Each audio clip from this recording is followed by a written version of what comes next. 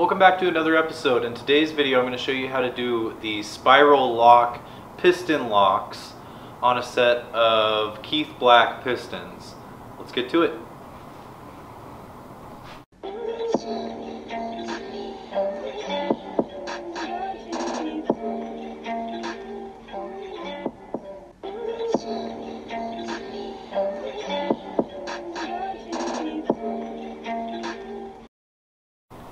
So you only need really one tool to do this job, and that is just I like to use this blunt star end to push them around. Most people use a flathead, but I find this is a little bit easier and it doesn't score the inside of the piston as much.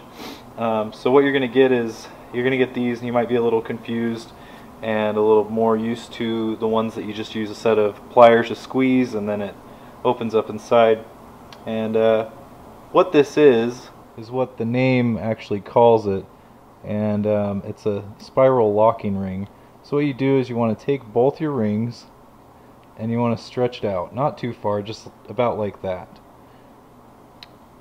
After you do that, you want to take your piston and remove the wrist pin out of the piston and set that aside somewhere clean where it's not going to get any dirt in it.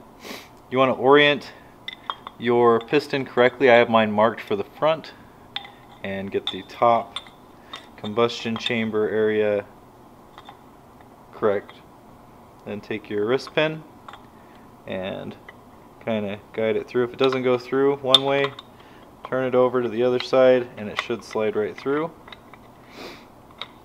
And just line it up.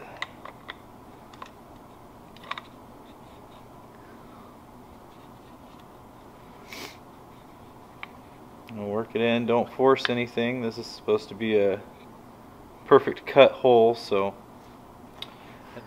then what you want to do is you want to take your spring and you want to take this end here that has that little edge, and you want to put it down into the bottom like that, and then you want to push your thumb against that to hold the tension, so that way it's kind of cocked down in there and it has nowhere to go. It's just sort of kicked up against that edge. Whoops.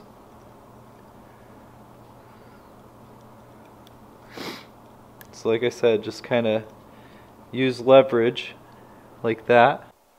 So you've got it, use leverage like that. And then I found the easiest way to do this is to press, once you have it hooked in down here, to press this top end in first. And then you can work your way around the spiral. And I found it's easy to go inside of the spiral, and you just keep pushing and keep working it through.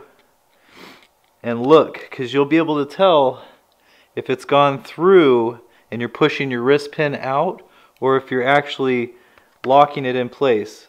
Now once you get over here again, then you can come up here to the top and press that back down like that, and then use this to push use your thumb to push that over, and you can use leverage again to kind of work this thing in. And it is sort of a tedious process.